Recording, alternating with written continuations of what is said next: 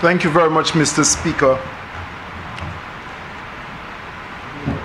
for allowing me to make just a brief intervention on this motion that is before us.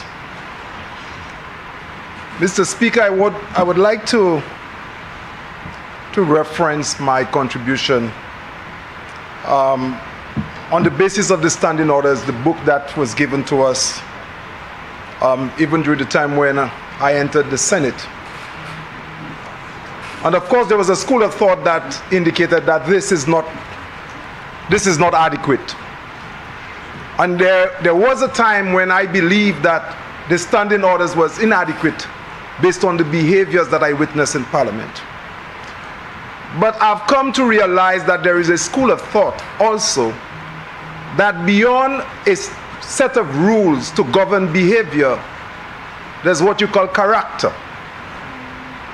And I think when we speak of what transpires within this Parliament, there's a lot that have to do with character. Because, Mr. Speaker, as the member for Central Castro is closing the point that there are rules and laws governing every aspect of human interventions and behavior and living. In fact, our very body are governed by certain health laws. And when we do not subscribe to proper health laws, we pay for it. In fact, I can make reference to the scripture in Exodus 21, where if two men were fighting, and Moses had a law that if one of them hit a pregnant woman and she had given birth prematurely, the husband could ask for whatever he wants from them and they must pay. There were laws in biblical times. And of course, the member for Grosley would agree with me that you can't participate in sports without adhering to laws. You couldn't play cricket without having the umpire to administer, and even the square leg umpire. Of course, you may have some right to appeal to some decisions, but of course, there is a third umpire that will govern on that decision. There are laws. What is troubling to me, Mr. Speaker, is that we expect sports people, the men on the field, to accept the red card when the referee issue a red card on the field and to walk out and be civilized about and understand the sports. We expect that even when a cricketer is actually placed out by the umpire and he feels that he is treated unfairly, we expect these sports people to behave well and subscribe to the rules of the games. But in the highest room of the land, in a parliament, because you are not totally happy, you can lash out insults. Mr. Speaker, I believe for some things that this is inadequate. Because there are quite a bit that is said below the mic that is not captured. And sometimes I'm asking myself, are you hearing? But persons would go out into the media and give a different look up to how things are.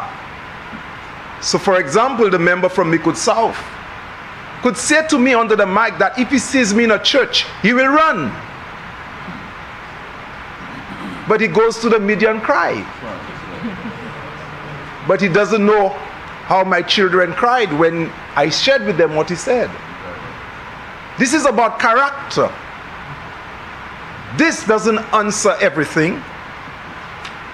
You see, if we do not embark on the right conversation, if we do not lace a discussion, it doesn't matter our gains in GDP and other fiscal indicators showing well, we will not go very far, Mr. Speaker. And I believe that the public expects us to conduct ourselves and to have a conversation that ties in with the progress that we are making in other aspects of our development. Mr. Speaker, I've heard the term non-entity, and it hit me to the core, because it was the person who was referred to as a non-entity is a daughter of a recognized business person. But what's about this son of an employee of Castries City Council, my father, and a mother, a domestic worker, who sold coals, and who I had to carry people's laundry on my head to my home to wash? What am I? I'm below a non-entity. If this person was a non-entity. Mr. Speaker, recently there I heard persons referred to as SUSEs. SUSEs, voters. Mr. Speaker, as it relates to these terms, SUSEs, you know, one word, also tell people, look your mother man, no mamau. That was used by politicians. A cabinet of criminals, jackass, mendicant, and even implied that some single mothers are really giving birth to criminals. These things have been allowed, and sometimes we laugh. But there is character associated with this thing. And I take personal, especially personally, when I heard the term SUSE being used. Why? Our people did not invent politics as it is today. We were given this system to govern, and we participate in it. We vote. Some people choose to change where they vote for one reason or the other. But here's a politician who was given free terms. He has secured what I call social insurance, because he'll get a pension for the rest of his life. He has received gratuities or whatever it is. Well, the one who called the person to say had 3. Right? 3 terms. He has a pension for life. The people who voted for him to give him 3 terms had nothing. But as they tried to get free 5 sheets of plywood from a PAL rep who is now in power, they are called SUSEs.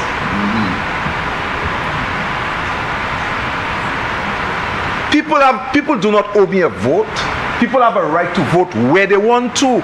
This character thing is it's very important in the discussion of development, Mr. Speaker. And I believe, Mr. Speaker, that the hypocrisy associated with representation must come to naught. Our yea must be yea and our nay must be nay. You cannot cry and say you're concerned about the people. You cannot issue pleasantries of accept my sympathy to me, but below the mic you're going to tell me that if you see me in a church, you're going to run. And you know it's hurtful. You will not say it in the mic. You will not say it in the media. But then you will march today about democracy. Mr. Speaker, I've come to realize and appreciate that even my grief and my sadness is more comforting than pleasantries from hypocrites. And some people ask me why I'm sad. Because it provides more comfort than some persons who offer pleasantries in public.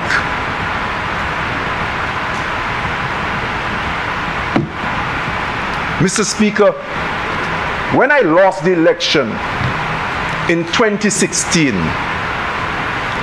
I was happier than when I won this time, because the situation was different. I am blessed even today that the Prime Minister and Leader of Opposition then placed me in the Senate. With 3,169 votes I lost, I had a spirit. My head was up high. I felt I was a champion. And to add it, he made me leader in the Senate. What more? I was the happiest person. This time I won, I got more votes. But I suffered based on what transpired, and everybody knew what happened during this election. You lost everything. Remember, I share your grief, but there is a motion before you, right? Yes, I'm speaking to this motion, I'm coming to it. And this is why I'm making the point, Mr. Speaker. As you go through this, in this very house, while you are grieving, the member from Micoud, under the mic, the last time the Prime Minister had to tell him, That you telling the man? That you telling the man? I never responded because I vow very early after I was made a senator and the Prime Minister agreed with me, I said to the other younger parliamentarians, when we come in this house, let us not do like what the former parliamentarians going after senior politicians like the member for Micoud South and for Micoud South. Leave these individuals, the Prime Minister, to other Prime Ministers. I was expecting to come in the House and to benefit from the exchanges between 4 Prime Ministers in this Parliament. Not that a former Prime Minister, I've never said nothing to him, under the mic attacking me. But the standing orders allow him to do that. So is this inadequate? Shouldn't the standing orders have persons not introducing a politician as me no mamau? Shouldn't the standing orders deal with calling people suse, voters, sons and daughters? Shouldn't the standing orders deal with referring to somebody as a non-entity? But I'll say this, Mr. Speaker, as I take my seat. I've said to persons who have served, even last week, a young lady I approved 8 sheets of plywood to, a single mother of 4. And Mr. Speaker, I had to take the courage and say to you, when you walk through the streets of Castries as you leave my office waterfront, I want you to keep your head up high.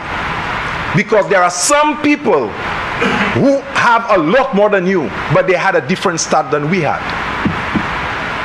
And I said to her, because I remember the term non-entity, and I know where I come from. And I said to her, this is from taxpayers. This is from the government of St. Lucia. This is not from my pocket. Live here and feel good. And any one of them you meet in the streets of Castries that are of a certain complexion or that have money or their own businesses, make sure you don't bow. Keep your head up high and walk well. And I told Nashi that, yes, on last week. I had to tell her that because I feel that in this parliament, the same subtle attitude that some of us ought not to be here, some of us do not belong here, I experience it even in this parliament. It is not in the mic. You do not get it in the mic. It is subtle. And that deception goes into the media for the rest of St. Lucians.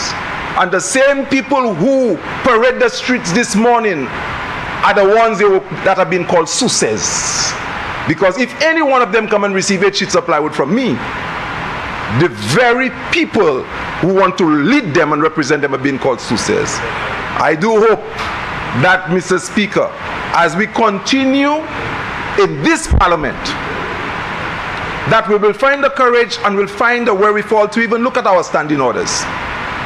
I personally believe that I should not be referred to as a criminal because the member for Micoud South have an issue with a land transaction. I personally believe that an apology is adequate and a withdrawal of that statement is adequate. For him to have gone to the courts and used the means of the court, again I see the principle of the lack of social justice as the court has taken a position. In real social justice, he stands high, and to whom much is given, much is expected. And to ask of an apology is very little in that regard. And for the court to have suggested, I will abide by the principles of the court and I will be guided by the leader of government business. But I think the position of an apology or withdrawal of the statement is very little. Mr. Speaker, I've done wrong and I would stand any day and withdraw a statement made that's inappropriate. And I've seen other members of this side do it. And there are times it's not even called for. Even the Prime Minister, who sits above all of us, has sometimes says, if I'm wrong, I'm prepared to take it in when he's making his contribution. That humility is being trampled on. That humility is not being appreciated on this side. As a matter of fact, what is happening is that the member from Micoud is using the situation by he being alone, and he's compensating by doing insults, and therefore it's easier to be accepted. So then it will appear that he's alone. So because he's one person, he's compensating by doing this to have his way. This is what is at stake at this point in time. The member is not serious about being in the parliament. The member is not serious about anything. Because if he was that serious, he would not just send me flowers and then come and laugh at my hurt in parliament under the mic. Or send pleasantries. That's hurtful. That is hurtful.